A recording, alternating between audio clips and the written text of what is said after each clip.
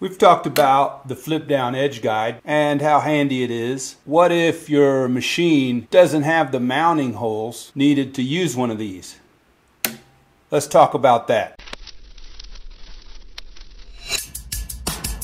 Now, in order to mount a guide like this, your machine needs these two threaded bolt holes. And it mounts on just like this. So what if on the back of your machine you don't have the two mounting holes needed to mount that guide? So here we are at another machine.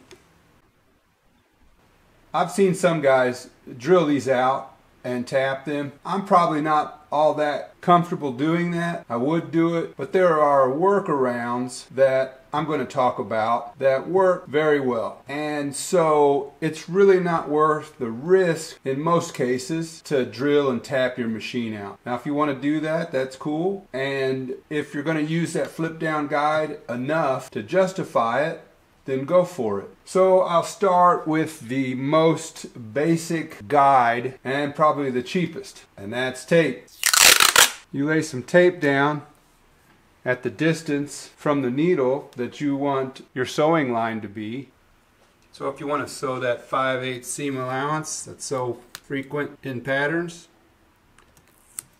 you just put down that tape. And then you'll just follow that visually. You'll just keep the edge of your fabric on this tape, and in that way you can produce a consistent, good result.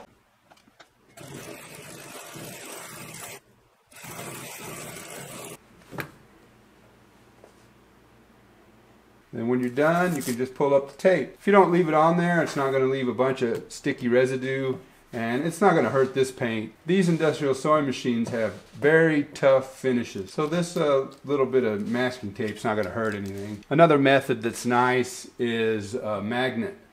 Now they sell magnets online, and in fact I'll have a link in the description for strong magnets that are not this magnet, but some that are purpose-built for sewing machines. The idea is you set this guide whatever distance you want. So for instance, if you want a 5/8 seam allowance, you just set that magnet 5/8 of an inch from the needle. Now you can follow that. I've used this magnet in a video that I made some curtains in. The nice thing about it is it's easy to move.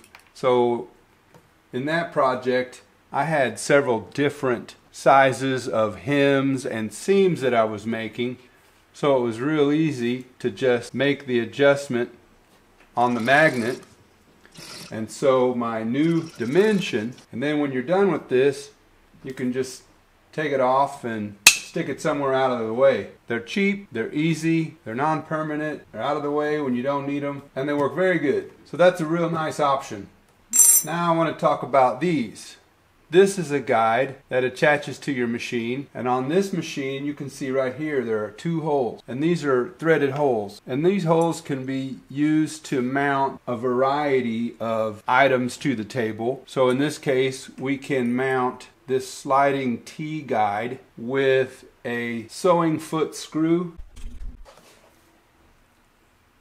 Now you can just adjust these to whatever allowance that you wish to sew in, tighten it down. Now you can push your work against this edge and sew a consistent line. If you want to sew a 5/8 seam allowance, you just measure it out to the needle.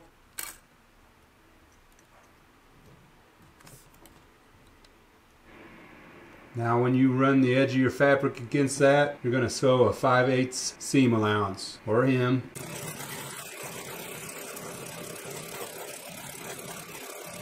Then it's pretty easy to just remove it when you don't need it. These are real effective, real cheap, real easy. So if I want to mount folders and binders and whatnot to a machine that has a bed like this, I like to use this swing away bracket. I'll just mount it to the machine with the screw like this. And then whatever folder or binder I'm using just goes on right here. And I can adjust my binder or folder in order to get it lined up on the needle in order to get the stitch line in just the right place, but just tighten that down. Now you're set. You can swing this out of the way, do some sewing operations, go back to binding, do some more sewing operations, etc. Then when you're totally done with it, just one screw takes it off the machine. But what if your sewing machine looks like this? Say you've got a top loading bobbin like this. Now instead of having those two screws right here, you've got this sliding plate.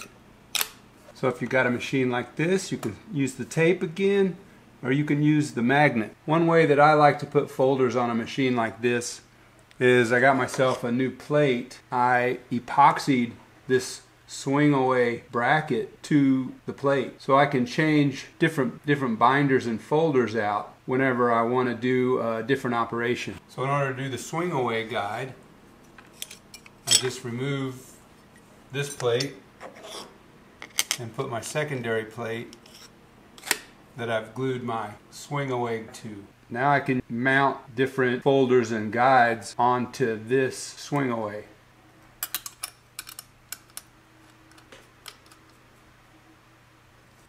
So say I want to put this double fold binder on to make some belt loops. I can just put it on here and get it adjusted side to side where I need it, where I need that sewing machine to sew the folded material. Between this and these two screws and multiple screw locations, you've got a lot of ability to get this binder or folder exactly where you want it. And now I'm ready to go. And I didn't take a lot of time to do it. If I want to change out a different size of folder, or I want to buy a binder, all I got to do is just buy the binder and I can change this out. That's a pretty handy way to be able to change out these folders and stuff. You've got the added benefit of being able to swing that out of the way. If you're going to use it a couple times on a project, you can just leave it in the machine. It doesn't interfere with changing out the bobbin.